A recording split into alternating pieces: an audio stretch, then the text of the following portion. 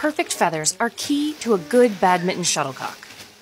Craftspeople in India's Jadubaria village have been making these birdies by hand for generations. All of Dodo's shuttlecocks are made with white duck feathers. Workers like Israel Mullick wash them in small bunches in soapy water. Working swiftly in tandem, they rinse, dye, and wring out handfuls at a time. Then they spread them out to dry in the sun for 3 to 4 hours. Then he trims them to exactly 3 inches long. A worker drills 16 holes into each base with the only machine used at the factory. With just a quick dab of glue, a worker aligns each feather so it overlaps with the next.